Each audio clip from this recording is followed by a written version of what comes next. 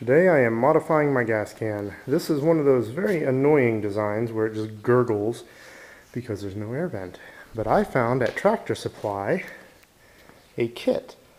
The kit includes a new nozzle that doesn't have the gurgling nonsense and a vent cap. Now I'm going to have to drill a 1/2-inch hole to be able to squeeze this vent cap into the back end of the bottle, but that's not a big deal. So that's what we're going to do now. Okay, so step one, let's go ahead and remove the old gurgling cap. Let's see, there is the ridiculous gurgling mechanism. Okay, we'll store those for later disposal. Now, since it's vented, I'm going to go ahead and pick a good spot to put my vent. Now, this particular can has this ridge running down it.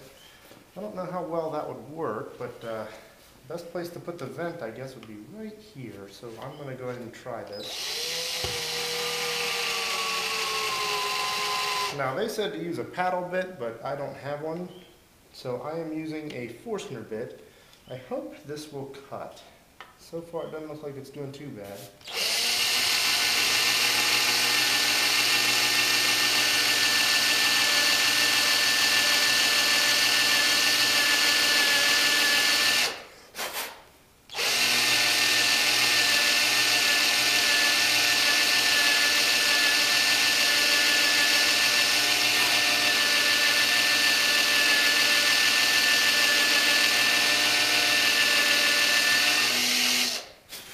Okay, we are almost through. Boy, that is some really thick plastic.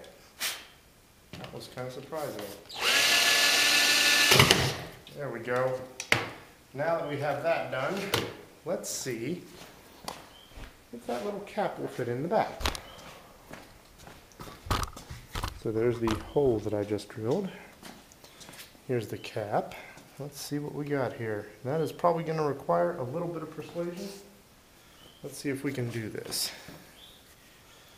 Need to kind of hold it in place by the cap. Oh, look at that. One little bap and it's in there. Okay, so now that's actually pretty tight. I'm impressed. Now we have to figure out what thread size I have on my cap. Looks like this black one threads on really easy, so we are going to use it. Let's go back here and finish this job. So, we have a little rubber gasket on this. Oh, a nice little screen to block anything like the plastic plug that just got knocked in there. So, let's go ahead and thread this on. See if it tightens down. Oh, feels like it tightens down. And we have a little cap on the top. So yeah, the kit is nice. It's only $10 from Tractor Supply. I don't know if it's going to keep some sort of a shape to it when I bend it. Good enough. Then the cap just snaps on there. Let's go ahead and show that off. There it is. And now we have a working gas can. This is awesome.